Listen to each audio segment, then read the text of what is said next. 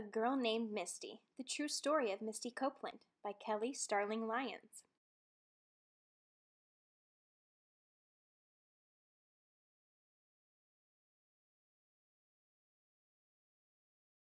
Introduction. Misty Copeland loved to dance. Growing up, Misty was a shy African-American girl who blended into the background of her big family. Little did she know that one day she would be a star. From the start, the passion inside Misty shone through each twirl and leap. Dancing made her feel free and strong. This quiet little girl's talent would lead her to become a groundbreaking dancer at one of the top ballet companies in the world.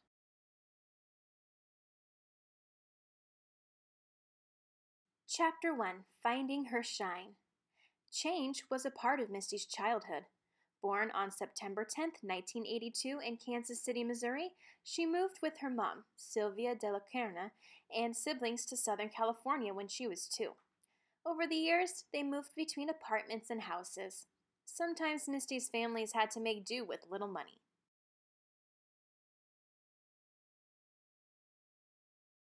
With 2 big brothers, a big sister, and a younger brother and sister, Misty had to share her mom's attention. Misty lit up when her mom complimented something she had done. She pushed herself to be perfect in school, but worries nagged her. What if her best wasn't good enough? What if they moved again?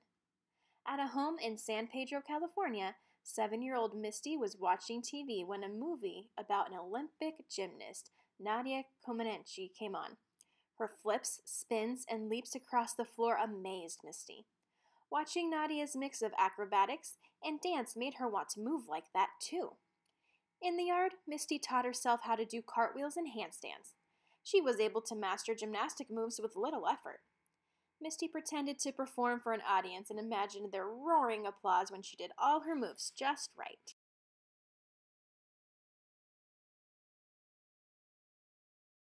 Something special filled Misty's heart when she heard Mariah Carey songs too. She felt a connection to Mariah, who was biracial like she was. Misty's mom and dad were both half black and half white.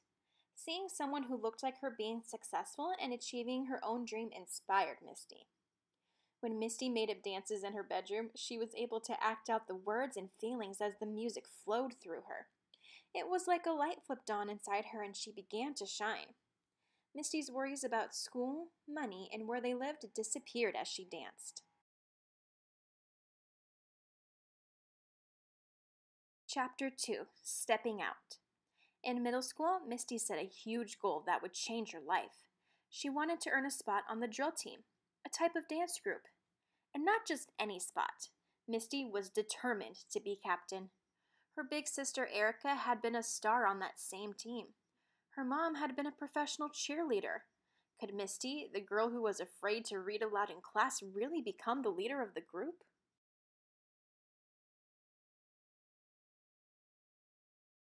On audition day, Misty stepped in front of the judges and gave it her all.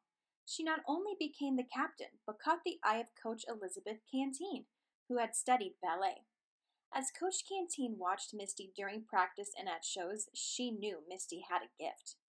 Coach Canteen told Misty a friend of hers was teaching ballet at the San Pedro Boys and Girls Club. Misty was nervous about taking the class. After school, she sat on the bleachers at the Boys and Girls Club watching other children learn basic ballet steps. For 2 weeks, she just sat there. Not even the ballet teacher's encouragement could get her to join in.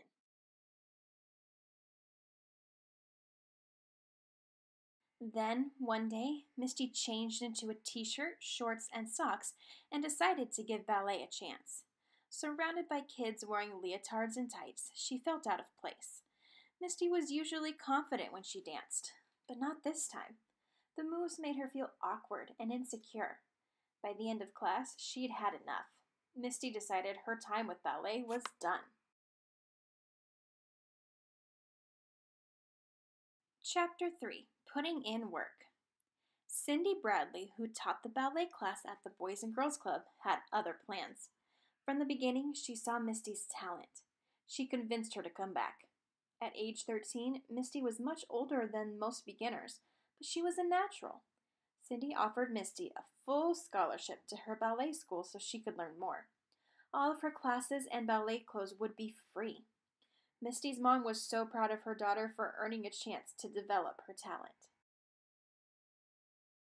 Almost every day, Misty went to Cindy's studio. The classes were grueling and required a lot of focus, but every step, leap, and spin filled Misty with joy. Soon, Misty was excelling. Nothing could stop her. Just 2 months after starting ballet classes, Misty went on point, on the tips of her toes. Dancing on point is a skill that takes most dancers years to master.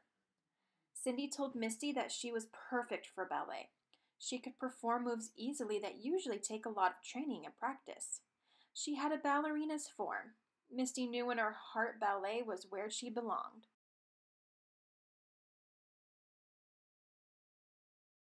Meanwhile, life at home was getting harder. Misty's family had to find another place to live and had moved into a motel room. Her sister Erica took the long bus with Misty from Cindy's studio back to their home. Between school, her daily ballet practice, and a long bus ride, Misty was gone a lot. Misty's mom worried that Misty was away from her family and friends too much. Her mom said Misty must give up ballet.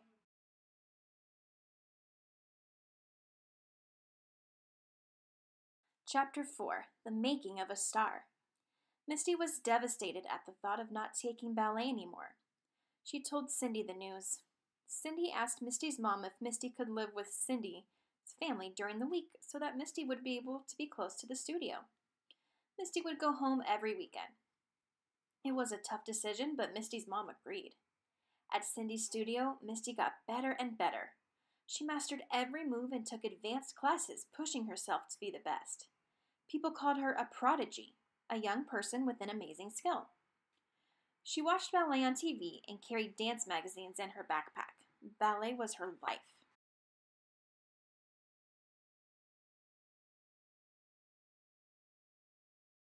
Though she loved ballet, Misty had never actually seen a live performance until Cindy took her to see Don Quixote. At just 19, the star of the show, Paloma Herrera, had become principal dancer at American Ballet Theater, ABT, in New York City. ABT was one of the top ballet companies or performing groups in the world. Misty had watched Paloma and dreamed of being an ABT principal dancer too. Meanwhile, Misty's mom and siblings cheered as she dazzled audiences with her performances, like in The Nutcracker and The Chocolate Nutcracker.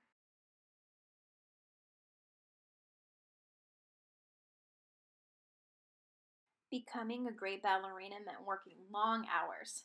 Some weekends, Misty didn't have time to come home. That upset her mom.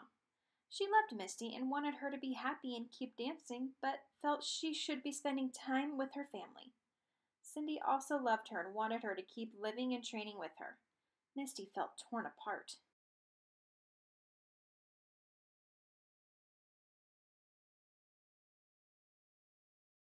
Chapter 5: City of Dreams. In time, it was decided Misty would live with her mom and siblings and go to a different ballet studio closer to home. After a while, Misty's mom got a new job and moved her family from the motel to a nice apartment. Misty worked hard at the new ballet studio and even earned an invitation to a summer program at American Ballet Theater. Misty's dedication and talent wowed the people at ABT. The next year, after Misty graduated from high school, she moved to New York City to become a member of ABT, the same company that her idol, Paloma Herrera, danced for.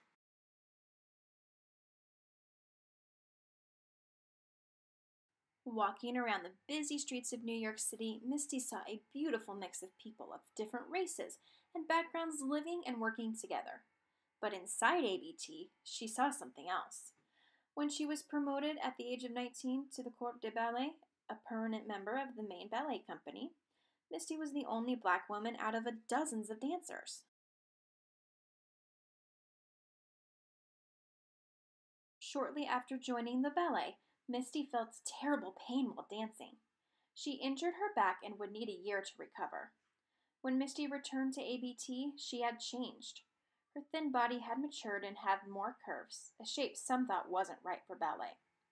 It hurt Misty to know that some people didn't think women with brown skin and curves should be ballerinas. Over time, other African Americans in the world of ballet helped Misty see that she belonged. She was not just dancing for herself anymore. She was dancing for every African American ballerina who never had a chance to rise to the top. She danced for all the kids who would one day follow her example. Misty found strength in them and in herself.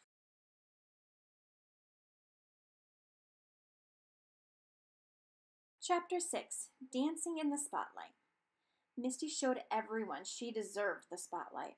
At the age of 24, she became a soloist.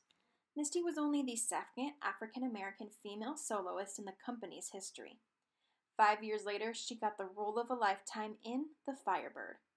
This famous ballet about a magical bird who helps a prince defeat an evil sorcerer had been around for more than 100 years. Misty would be the first African American woman to dance the role of the Firebird for a major ballet company.